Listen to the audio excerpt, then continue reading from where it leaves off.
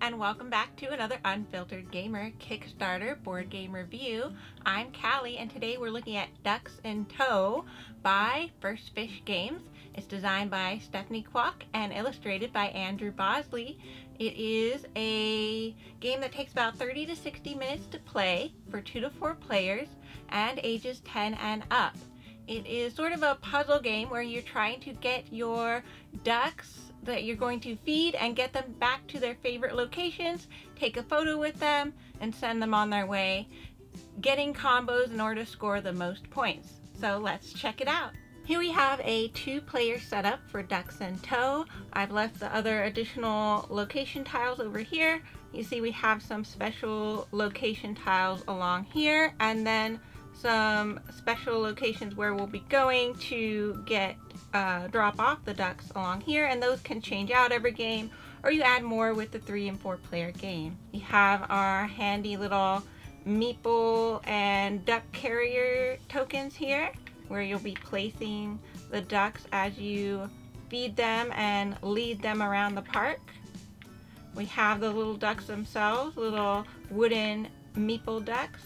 Have some wooden cubes which we'll be using to feed the ducks to get them to follow us. Our starting cards here showing what ducks we've kind of already starting with, and different objective cards that we'll be going after in order to get those ducks to follow us and drop them off at their preferred locations. This is the butterflies location, signaling the butterflies location tile over here.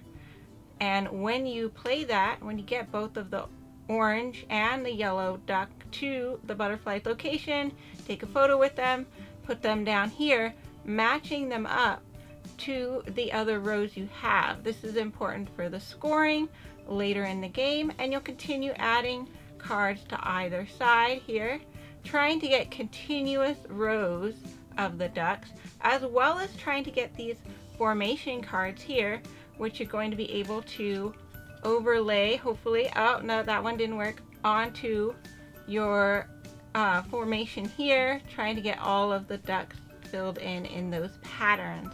And that will give you some bonus points listed on the cards. On your turn, you have 4 different actions you can do. You can move around from tile to tile. You can feed ducks using your cubes that you have in stock and trying to get them to follow you. You can also shake the bag. So we have a bag of feed and a bag of ducks.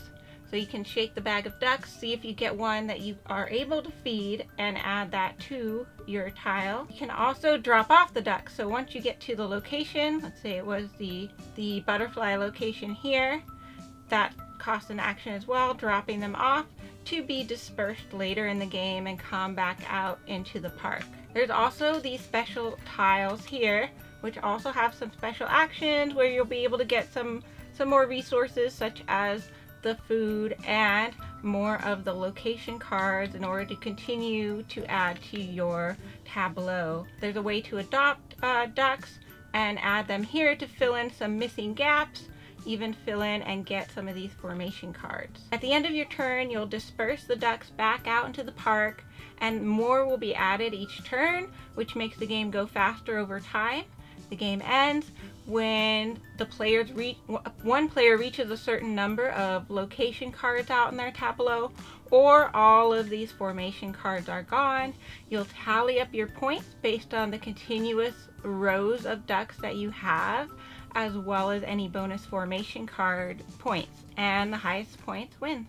So that was a very brief overview of Ducks in Tow. It's a very unique puzzle game with a really strong theme. The ducks are so cute, and getting them to follow you really works with the components that they have designed.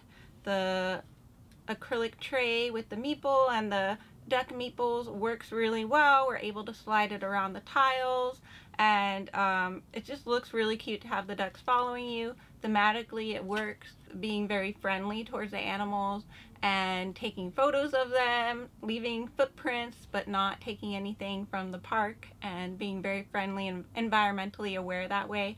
So very strong theming, strong components. The components I showed you as well are prototypes, so there will be some changes in the final version of the game, but overall very strong.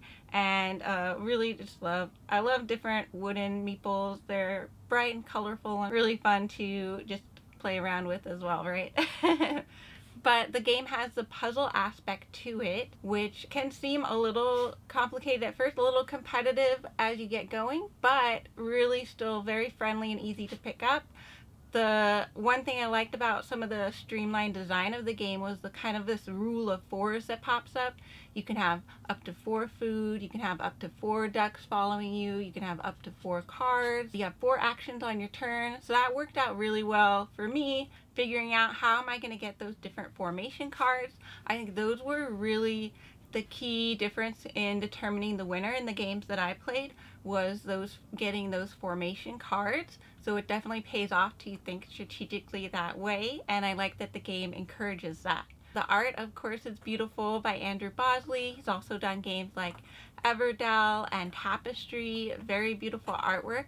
It's a lighter style this time, sort of a little more impressionistic and simple, which is really fun. Gets you in the mood for going to the park. Kind of has that nostalgic factor of being with your family and celebrating the outdoors. I hope you enjoyed my review of Ducks in Tow by First Fish Games. Hope you can check it out on Kickstarter. The link will be in the description below, as well as, please, if you like this video, you want to see more previews of Kickstarter games, please give us a like and subscribe to Unfiltered Gamer. You can also check out our website, unfilteredgamer.com, where we have lots of more content, giveaways going on, as well as our Facebook page, and where we do a live stream every Wednesday night, 7:30 PST. We also give away some games there, and it's just a fun time that we have with the group, playing games, giving away games, having fun. That's about it. Thank you, Dante, for being on the video as well. And I look forward to seeing you guys next time.